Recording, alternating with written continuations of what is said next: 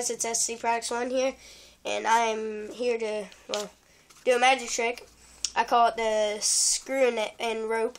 But first, I'm going to show you, I got my Shadow Masters Rider Back, Bicycle Shadow Masters Masters Edition Rider Back Shadow Masters. Illusionist.com cost $16 with tax and shipping, double back. Anyways, really cool deck. Just remove these jokers. But yeah, I got a couple announcements to make. I am done with GFX. Sorry. And, well, I'm not done. I guess I'll do my own. But yeah, I realized I don't really like that. But anyways, yeah, I got my new deck. And this is turning into my magic channel. Kinda. Alright. So, anyways, yeah, I just wanted to show you that.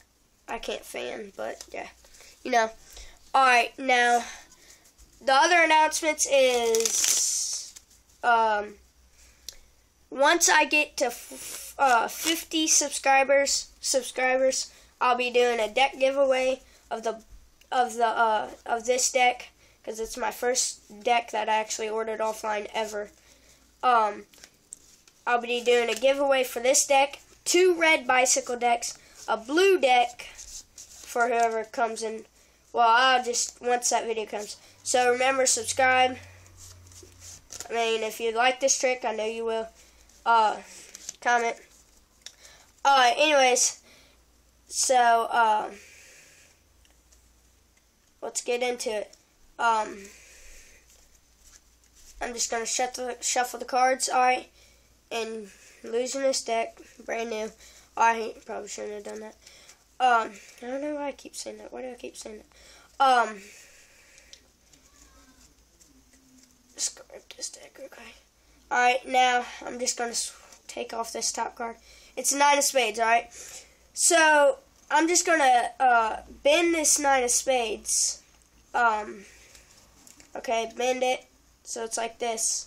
Okay, so it leaves a warp in it, alright? And now, I'm just going to take that 9 of spades, alright? It's got the warp in it, so you know it's the 9 of spades. You getting that? And I'm going to put that in the deck. Alright, so you can kind of see it in that deck, so. But I'm not going to do no cutting, so you know I'm not getting it to the top, nothing like that. Alright, now watch this. I'm just going to screw in a screw, okay? This is why it's called screw in a rope. Screw in the screw, alright? You see how I'm doing this? Alright, and now I'm going to, until I get to that card, I think I got about a centimeter or 2 to go. About 2 cards. Alright, I got it. Now I'm just going to wrap a rope around it. Now, I'm just going to pull, okay?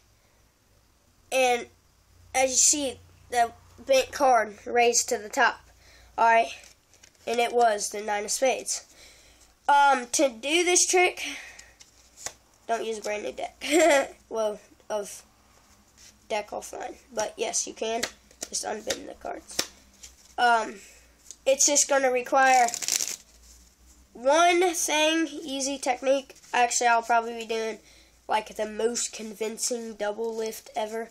But it's a double lift. It's where you can like either fan out the cards and like normal deck. And then when you bring it back, put these 2 cards together and like this kind of pinky, and then you can like swivel it out and like, alright, I got the ace of spades. And what you do here is you really fold the cards, but once you're done folding it,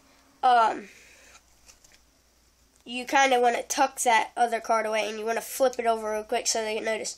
And then when you push it down to drag this card off, you want to keep your thumb pressured in there, but not pressure too much, and show them that it's the bent card, so they believe you.